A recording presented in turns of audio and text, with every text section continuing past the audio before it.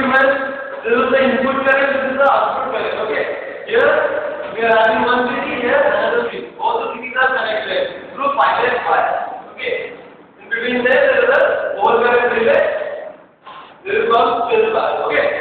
So what happens? So when the external current magnitude increases, here there is an external fault. Where this external fault increases, what happens?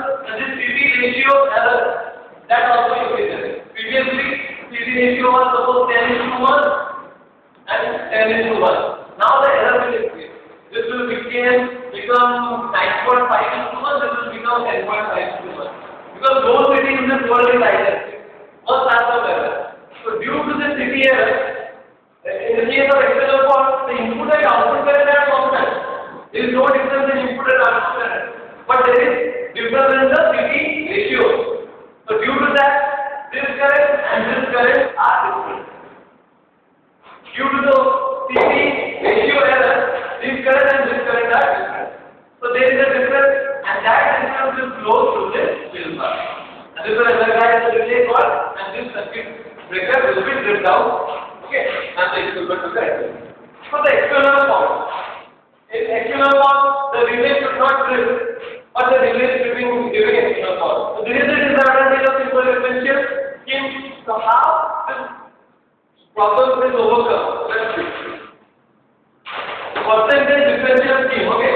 In percentage differential scheme, what happens? Now we are connecting here one coil, here another coil. This is called restraining coil. What is the job of restraining coil? A restraining coil produces a restraining current, and that restraining current counterbalances the operating current, and the operating current is produced during the ratio error. Okay. Suppose due to the CT ratio error, the operating current direction is this one. So we need to counterbalance this current because in external fault case, the relay should not drift. So what will happen? There will be a restraining current in this direction. And it will remain in old position. It will not drift. So how does it produce? Let's see that.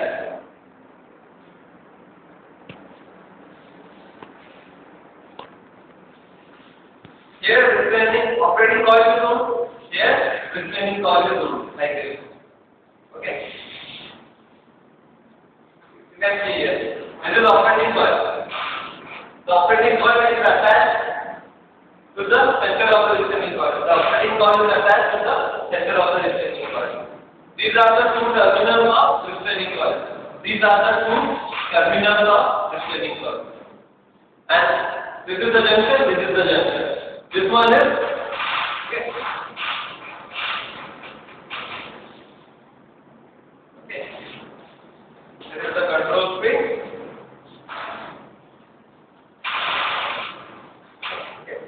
When the operating coil current is sufficient, it will magnetize this core, and this will attract this bar. Okay. When this core attracts this bar, this contact will come here, and it will be closed.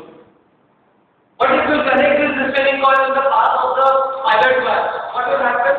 Now when this core is attracting this bar, at the same time there is another current which is produced in this direction, because the circulating current is flowing to the restraining coil and this thing is magnetized. So this will attract this bar. Okay.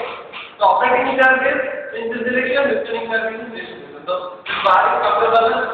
It will not get any, the net circuit will not experience anything, and this contact will remain in its previous